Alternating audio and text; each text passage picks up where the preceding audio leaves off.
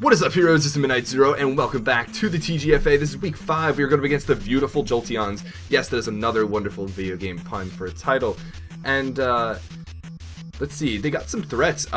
They're doing actually really well. This is another battle for first place. They're actually second place, and, another first place versus second place team. Oh, I totally forgot to mention. I'm not alone.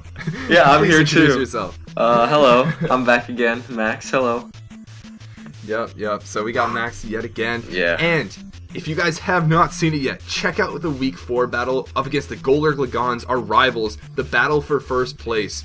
Holy cow! Yeah, that was a good battle. That was such a good battle. Be sure to check that out. That'll be on Max's channel. So I've also got a playlist with all the battles and team building in on my channel, so you can check it out there, of course, too, and I'll link you to his. But regardless, looking at their team, they got some threats. I was really kind of shocked at like their team composition, and at first I looked at their team and wasn't too immediately concerned, but when I got into team building, surprisingly difficult. Mega Venusaur is such a monster, we really don't have a lot to hit that outside of like Hoopa and Latios, so that was kind of difficult, and Weavile counters both of those mons super hard. Victini comes in like a wrecking ball and just hits everything hard with that V-Create. Umbreon, super bulky. Gardevoir, it's a good fairy. Haxorus, that monstrous attack stat.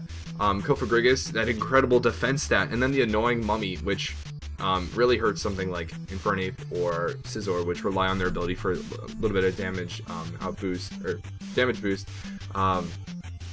Exploud, Specs, Uxie, Scyther, it's blindingly fast speed. We got Electivire, which is actually one of the bigger threats on their team to our team in particular, and even amongst their like PU threats, they got stuff like Slacking, which just Slacking like is a monster. Yeah, so I gotta compliment their team because they have a lot of like good mix of bulk and offense. I think they did really well in that aspect. Yeah, just looking at their team. Yeah, for sure. So yeah. But anyways, first Pokemon. The most obvious mon to bring was Mega Scizor. Looking at their team, Bug Bite hits Mega Venusaur pretty hard, Bullet Punch KOs Weavile, Bug Bite can do some decent damage to Victini, but Bug Bite can also do a ton to Umbreon, BP does a ton to Gardevoir, BP does a ton to Haxorus.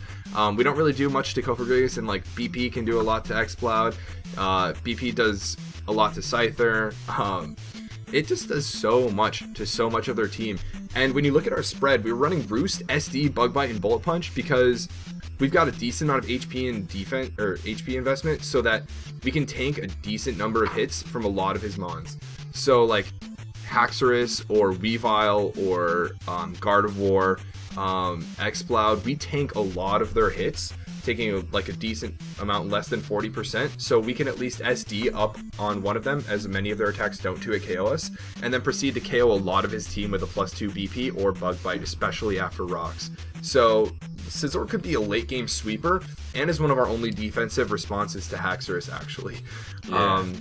Its only real checks on their team are Electivire, which can switch in on BP and outspeed us and KO us with Flamethrower, and Kofagrigus, which only takes like 20-something% from like +2 Bug Bite, and then after taking away our Technician does even less. Yeah. And it can Will-O-Wisp us, so we want to be careful about that. This thing is going to be helpful in taking some hits. Early on in the game, we're going to want to pivot around with it and maybe Roost to keep it healthy for like a late game sweep potentially. Yep. And then the next mon on our team. Next up is Mr. Clean, another physical defensive. We love that physical defensive Rotom Wash. Yes, we do. Since the only like fire type they have, and they don't have a lot of like fire type move coverage on their team besides maybe like Flamethrower and Exploud, I thought it is very obvious that they're bringing Victini for Mega Scizor in particular, because Mega Scizor is such a big threat. So it's good to have a Pokemon that kind of just wins against Victini first of all. Because V-Crate won't do anything. I don't even think Sen had I mean, it takes like 40% from it. Yeah, but then we still take less than half from a banded V-Create, which is really nice. Yeah, and then it loses all those stats and everything. It also, I don't know if it really takes care of Electivire that well, but it also, especially Mantine, which is also pretty, as physically defensive Mantine could take care of Mega Scizor because it resists both of their stabs. So having something that's like 4 times That just easily wins against Mantine, because Mantine can't do anything against us. Mantine also does pretty well against other Mons later on our team. So having something that really checks that well is really good. We have Will-O-Wisp, so we can burn stuff like Weavile and Scyther, because Scyther is another Pokemon Weavile. And we also have Pain Split because, you know, Umbreon is going to Wish Pass a lot, so being able to stay alive on that is very helpful. We also need Volt Switch because Mega Venusaur, you know, it just comes in. We don't want that thing getting free switches. Yeah, it just comes in on us, and that will be very scary. And Hydro Pump is for stab and such. It doesn't really do a lot, but if it need be, it's there for Victini, and yeah, just for a lot of damage. It's also really helpful for slacking, only taking about half from return, and it makes it so that he can't spam Earthquake. This thing doesn't really help out that much with Haxorus because of Mold Breaker, and it can KO us pretty easily with Earthquake. Yeah. But another aspect is that Volt Switch, we have to be careful because Electivire has Motor Drive, which means if it gets hit by an electric attack, its speed will increase. And that could be really scary. So we do need to watch out for that in particular. But in general, we're going to be trying to Volt Switch to keep momentum because we don't have a lot of recovery on this team, if any at all, really. And we're going to need to kind of finish it up pretty soon and get opportunities for Mega Scizor to SD once Kofagrigus is gone. That's kind of like the main game plan. Also, with regards to Mantine, Mega Scizor can beat Mantine 1v1 as long as it doesn't get Scald Burnt, because we only take 22% from Air Slash, and like we could set up like all day on it and eventually we'll KO it. But I keep forgetting it doesn't get Roost as well.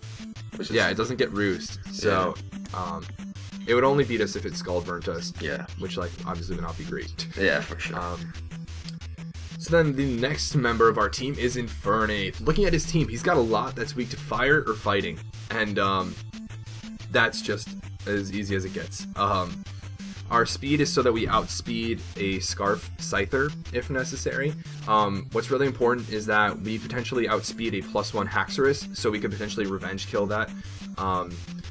We have Fire Punch to hit Mega Venusaur and stuff like Gardevoir for a 2-hit KO. A lot of what Close Combat doesn't 2-hit KO or OHKO, Fire Punch 2-hit KOs. And Flare Blitz doesn't add enough power to make those 2-hit KOs into 1-hit KOs, especially when you consider like the negative side of the recoil too. So in general, Fire Punch and Close Combat will hit a lot really hard. After Rocks, I think it KOs Slacking. It does over half to Electivire. And U-Turn is really nice for momentum. It's a very standard choice Scarf set. Like I said, momentum is going to be very important. So U-Turn and Volt Switch are going to form a nice little core. As far as the last move goes, not 100% sure what to go for, but one of the few things that resist both Fire Punch and Close Combat is Victini. So if he does want to potentially bring that in as a switch-in, Earthquake, it works well. And if he wants to potentially take a Close Combat because, you know, Electivire takes 2, we can go for Earthquake.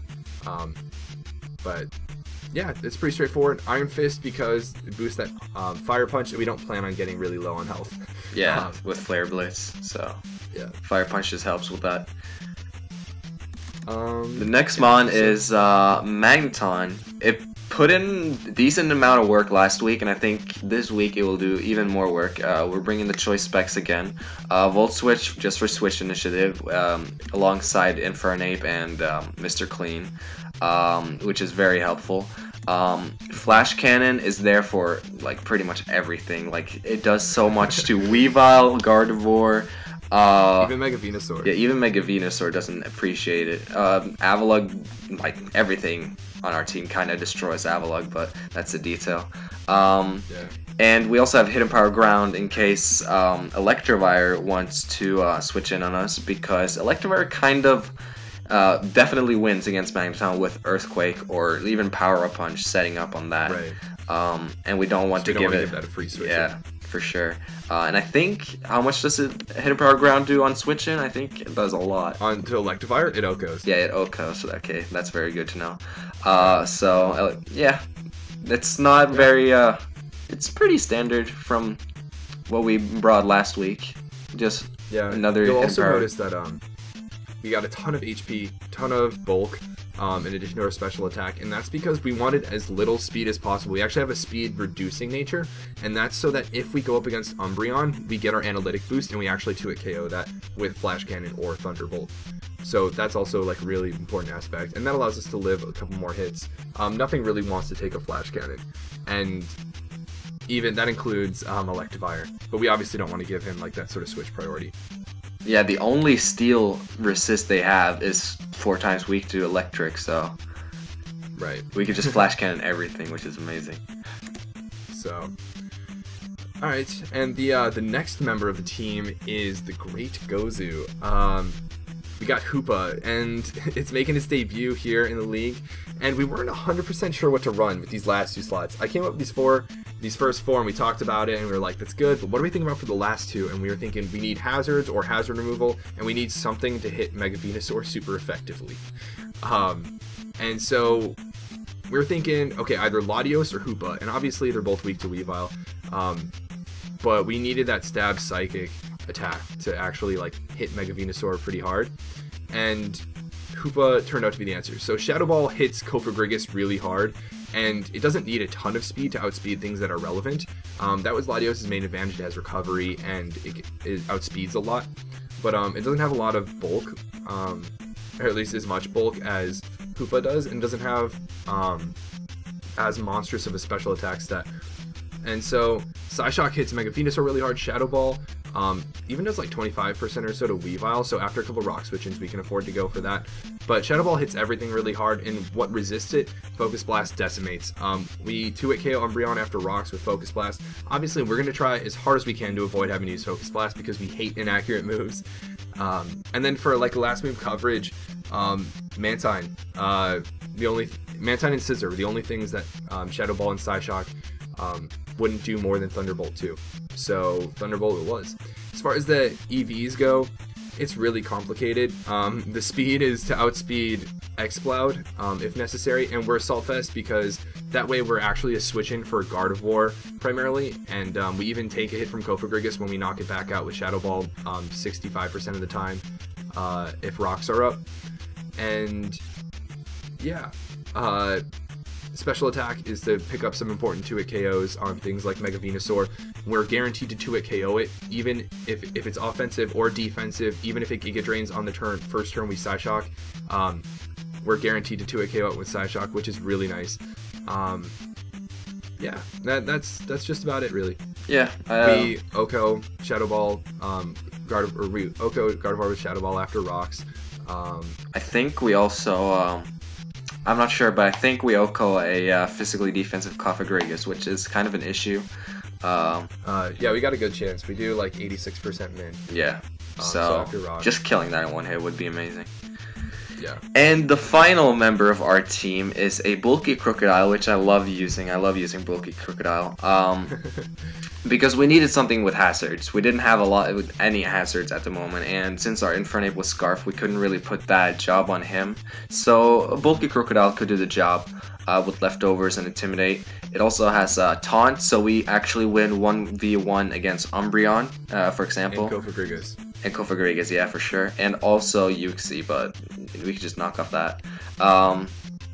This is like one of our only checks to Haxorus as well. Like, we need to keep Scizor healthy to deal with Haxorus, but like we take less than half from a Life Orb Adamant Outrage, yeah. Which is really nice because we can knock off on the next turn too, and that'll reduce damage because of the less like Life Orb output. But yeah, this is one of the only things that can actually switch in on Haxorus. Yeah, Haxorus, and he doesn't have a ton of physical attackers, but it's really nice to have Earthquake for Electivire potentially because we take 1 Giga Drain or 1 Ice Punch, and knock off for Kofagrigus and to get rid of some items, some potential recovery. Taunt helps us beat anything that's slower than us and potentially set up on us, or like Wisp us, and Stealth Rock because we need our hazards. EV spread is typical, max HP, max defense. Yeah. Yeah, pretty standard like Wookiee, but we have a lot of physical walls this time around, or 2 physical walls and then no special walls. But I think the special walls or attackers that they have, we can deal with just with pure offense. Agreed. So, and like if we need something to tank a special hit, we have Hoopa. Yeah, but because Hoopa is Assault Vest, so it can take a lot of hits with that base 130 special defense. Yeah. So some threats for the team. Pursuit Weavile could be a pain. Electivire is still a monster. We don't have anything with Protect, So slacking could get some good damage off, but it also provides an opportunity for us to set up rocks with like Crook, for example, or SD up with Scizor, or get a Wisp off with like Rotom. So there are opportunities to like set up with it as well. But Mega Venusaur is also a pain, especially if they bring a bulky set with Leech Seed, I think. That could be a bit of a pain. But Mega Venusaur is always a pain, so. Yeah, it's going to be a good game. You know, they're not giving themselves enough credit, but they're good battlers, and they're in second place for a reason. But anyways, we'll see you guys in the battle. But until then, this has been Midnight Zero, and this mission is complete.